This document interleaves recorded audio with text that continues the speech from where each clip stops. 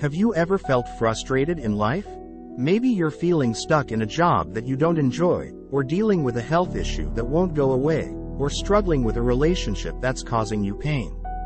Whatever the cause of your frustration, know that you are not alone. As Christians, we believe that God has a plan for our lives, and that everything happens for a reason. However, it can be hard to hold on to this belief when we're feeling frustrated and discouraged. So how can we overcome these feelings and find hope and peace in the midst of our struggles? First, we need to turn to God in prayer.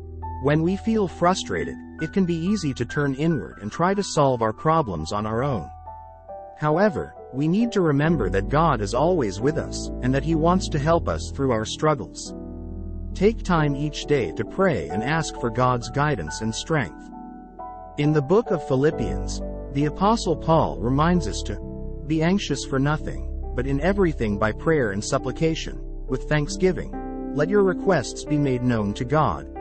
Philippians chapter 4 verse 6. When we come to God in prayer, we acknowledge our dependence on Him and invite Him to be a part of our struggles. So let us not be afraid to bring our frustrations to God in prayer, knowing that He hears us and loves us. Second, we need to focus on the positive. When we're feeling frustrated, it's easy to get caught up in negative thoughts and feelings. However, we need to actively look for the good things in our lives, and cultivate a sense of gratitude and joy. Take time each day to reflect on the blessings in your life, and give thanks to God for all that He has given you. In the book of Psalms, we are reminded to give thanks to the Lord, for He is good, His love endures forever. Psalm chapter 118 verse 1. When we focus on the positive and cultivate a sense of gratitude, we shift our perspective from what we lack to what we have. This can help us to feel more hopeful and content, even in the midst of our struggles. Third, we need to seek support from others. Sometimes, when we're feeling frustrated, we need the help and encouragement of others to get through our struggles. Reach out to friends, family, or a church community for support and guidance.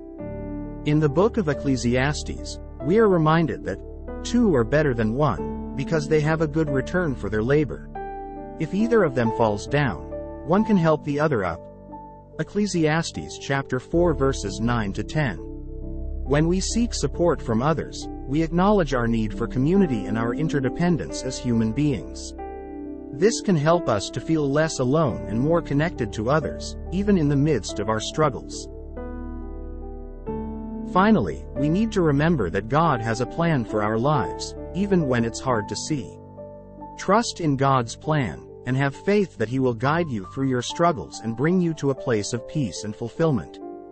In the book of Jeremiah, God promises that, "I know the plans I have for you, plans to prosper you and not to harm you, plans to give you hope and a future."